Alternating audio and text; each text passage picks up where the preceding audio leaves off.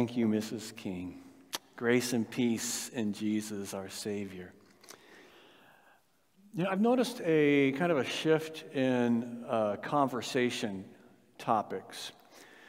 Before COVID, you know, there's a couple of things they're always safe to talk about. You know, you meet somebody with a stranger, or there's this awkward silence and you got to talk about something. You know, there's some safe thing. The weather is always safe, right? The world's safest topic. Talk about the weather, okay? And the other thing that I've noticed over the last number of years is the other thing people talk about a lot is how busy they are, right? Everybody's busy. Now, there's something wrong in a culture where everybody's busy all the time, but that's a topic for another time. And now I'm noticing just recently another frequent topic of conversation, and it's this. I'm tired. I'm exhausted. I need a break. I need a rest. I need a vacation, and none's coming. We're exhausted. I'm exhausted. I'll be honest with you. Yes. And it's more than just physical, you know. And it's more than just COVID. Can you believe we're almost halfway through 2021? Okay, you know, but 2020 into 2021, it is COVID, and that's been so exhausting. But it's more than that. It's this exhausting political tension. Oh man. And exhausting the racism and the racial tensions and the how do we deal with this, and that goes on and on. And that's exhausting. Economic, for many, COVID was just devastating economically, and that's exhausting. And then we got more locally, close to home. You know, last fall, think of the fires and the wildfires. Now, how do you feel this past week? Hey, fire season has begun. Like, you know, it's exhausting. And then on top of that is all the personal stuff that's going on in our lives. And sometimes this is even bigger, much bigger than all the other stuff put together. Whether it's a health thing that we're dealing with in our family and ourselves, or the loss of a loved one, or our own personal finances, or workplace issues, or a lack of a workplace, or any of those, you know, those things, our family tension. Oh boy, you know, and we just get tired, exhausted. What do we need? We need rest, right? We need Sabbath. Well, that too is topic for another sermon. Okay, put that aside. What I want to focus on today is we need strength. We need strength when I feel like, oh, I need a rest, but I can't. I got to keep going. Strength. I need strength. What do I mean by that? I mean encouragement, empowerment, the ability to keep on keeping on, to keep on going. I mean, I need strength is you know, whatever it takes to keep moving in the right direction, in that God-pleasing direction. Strength. Because you see, we of ourselves, by ourselves, in the face of overwhelming challenges, you know, we're weak. And sometimes in those situations, we really feel our weakness. That the strength I need, it isn't in here. I mean, despite cliches and people saying, yeah, you go, you got this. I don't got this. I don't got enough. I'm worn out. There's a song you may have heard. It's got this line in it you may have heard. They are weak, but he is strong. Ever heard that song? Oh yeah, you've sung it a million times. Okay, we know that, right? And that's what I'm talking about. When we don't have the strength within us, when my personal reserves, it just isn't there. We need strength from outside us. We need strength from God. We need His strength. Today we're starting a new series, a new worship series. It's called Strength in My Weakness. So I'm just thinking where we are now. We're feeling the weakness. It's going to run for the next 8 weeks, next couple of months. And we're going to be looking at highlights from 2 Corinthians. We're not going to go through the whole book verse by verse like we often do. We're just going to hit some highlights so we can do this in the next 2 months.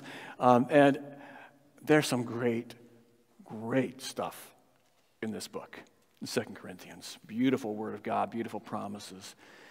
And why 2 Corinthians? Because time and again in this letter, Paul is writing about his weakness, his trouble, his unworthiness. Now, we'll be unpacking in coming weeks what the situations were that led him to be writing about this so much. But the point of it is Paul acknowledging, I'm weak, I'm unworthy, I'm broken, I'm a jar of clay. But he is strong.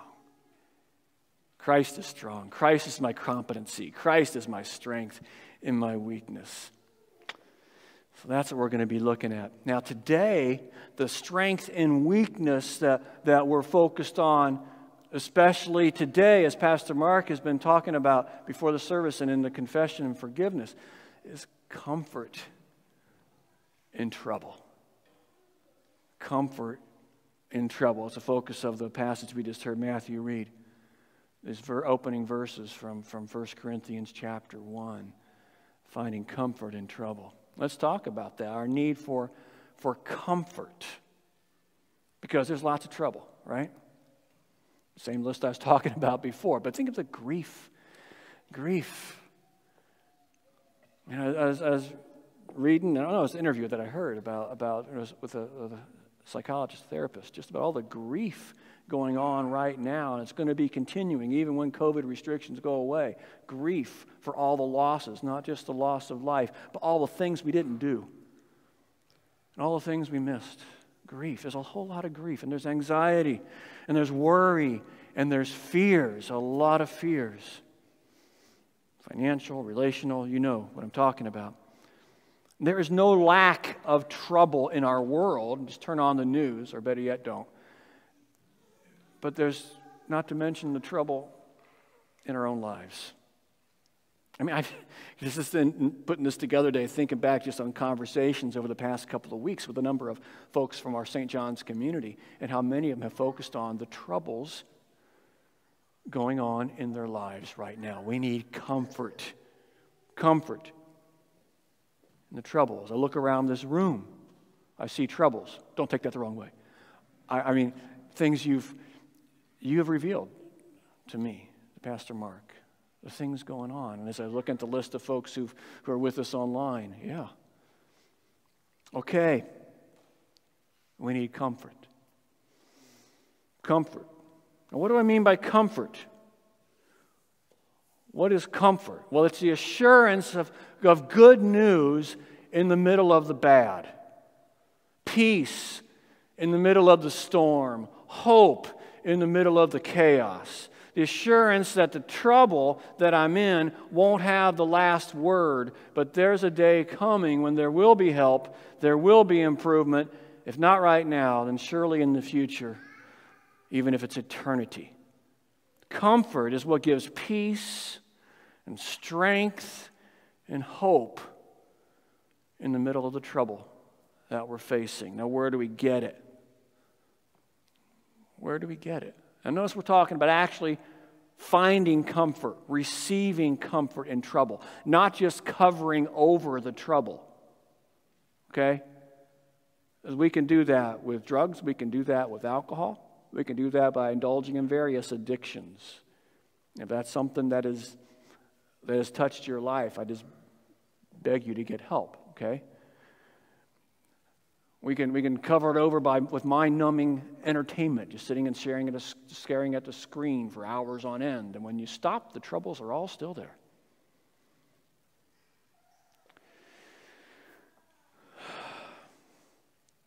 You know, there can be helpful things we can do, techniques, approaches to bring comfort to our troubled feelings. And this is good. These are good things to do, and they can be helpful in a temporary sense.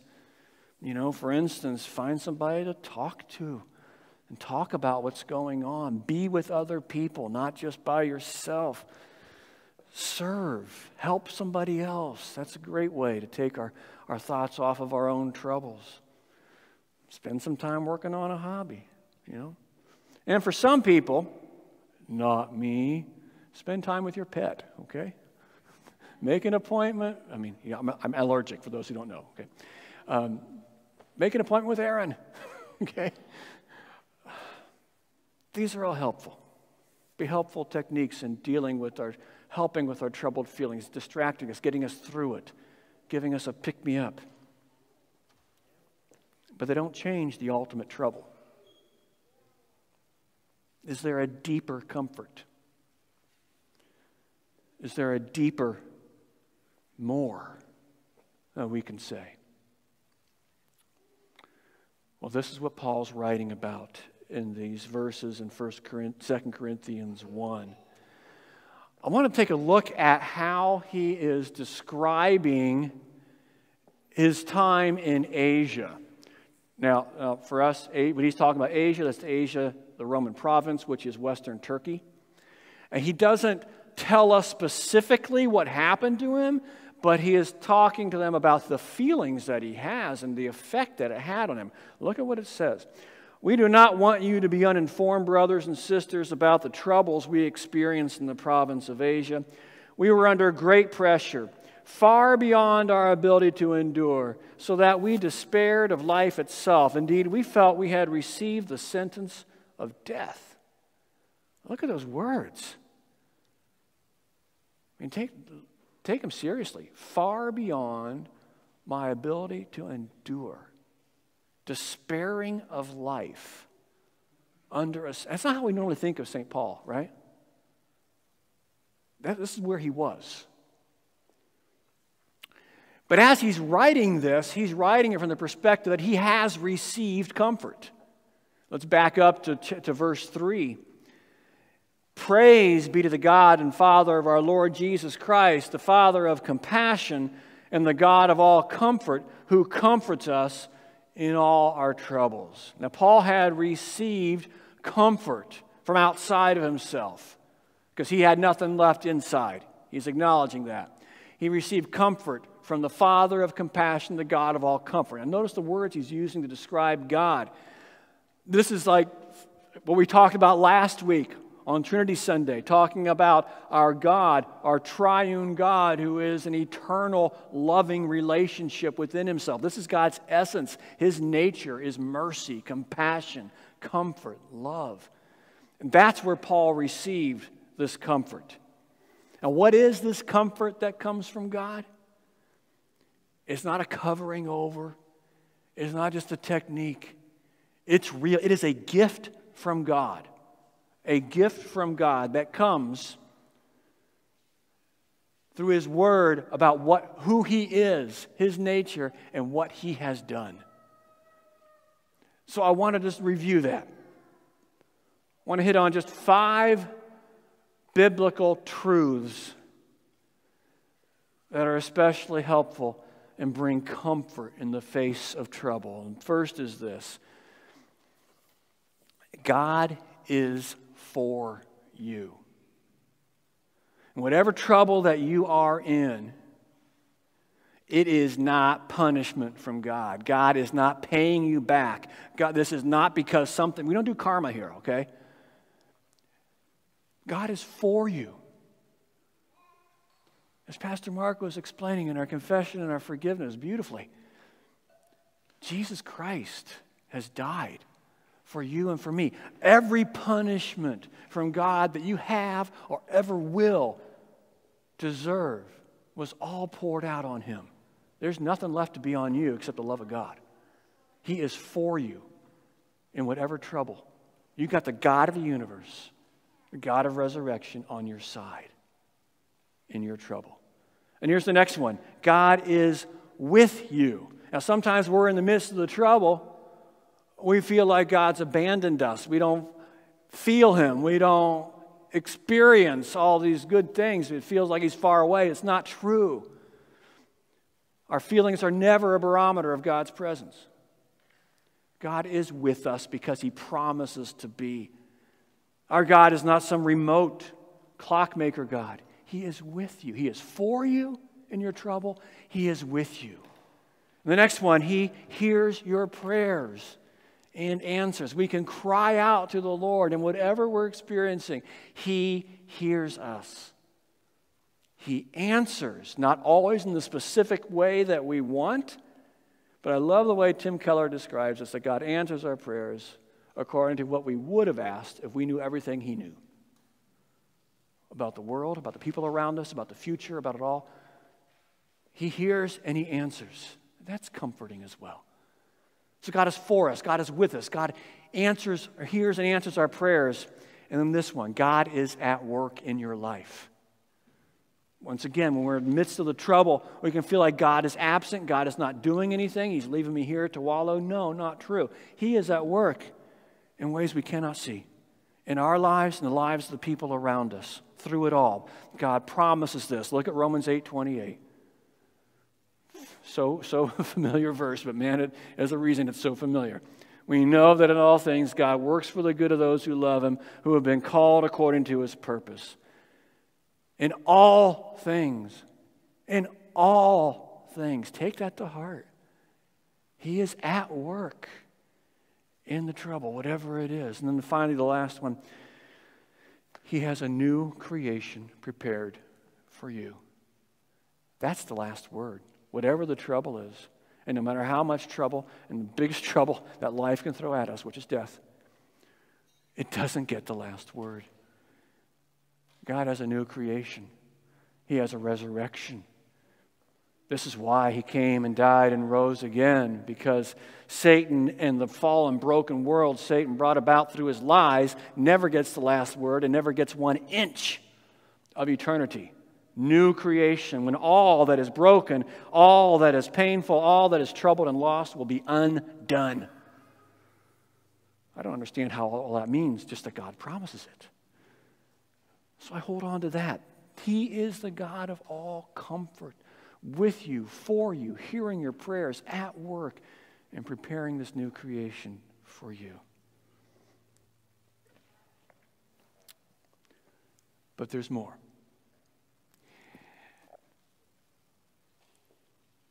Paul had a different focus in writing these words than just saying, I was in a bad place and God helped me. I want to go back and look at that again, verses 3 and 4, because what he's pointing out here is that the trouble that we're going through and the comfort God gives is not just about me. It's not just about it. It's also about the people around me. One of the reasons God comforts us in our trouble is so that then we in turn can be a blessing and comfort to others. We are always interconnected. Always interconnected. Let's look at that again. Go back to verses 3 and 4. We're going to keep going this time and see what Paul says next. Praise be to the God and Father of our Lord Jesus Christ, the Father of compassion, the God of all comfort, who comforts us in all our troubles. Now let's keep going. So that we can comfort those in any trouble with the comfort we ourselves receive from God. For just as we share abundantly in the sufferings of Christ, so also our comfort abounds through Christ. If we're distressed, it's for your comfort and salvation. If we're comforted, it's for your comfort, which produces in you patient endurance of the same sufferings we endure. See, Paul's saying we are comforted so that, one of the reasons, so that we can be a comfort to other people. Now, this is so important. Because, when I'm going through trouble, when I'm in a dark place, I can become extremely self-absorbed and self-focused. Poor me, having a bad time. I need comfort of God to help me out of my trouble right now. And God's saying, whoa, it isn't just about you. All of the gifts from God are to be shared. We are community. We are connected with other people. It's never just about us. God doesn't just comfort us for our comfort. He doesn't just bless us for our blessing, but to be a fountain from which blessing flows. And once again, as I was putting this together, I was thinking about this. An example that was right in my face in conversations over the past week was, how I have experienced greatly the Lord's comfort in the loss of my parents over the past couple of years. And I keep finding myself in conversation with people who are losing their parents, or I've lost them, and able to bring comfort to them, including insights from how God comforted me. And I have heard this from so many of you as well, whether it's cancer, that God brought you comfort in trouble, and now you can bless others. It's grief, you lost a loved one, now you can be a blessing to others. It's trouble in family, it's you see, this is God's community. This is how God works. Remember last week, relationship. It's not just about us, it's about all of us. It brings a whole new dimension to trouble and comfort. Transforming my trouble into mission. And turning my comfort that I receive into a blessing for others. And it changes me from just being a pond into which the blessings of God flow. It changes me into a river through which the blessings of God flow onto others. So how can I be a blessing? How can I bring comfort to others? How can God be at work in your life, in my life, to live out this truth? We are comforted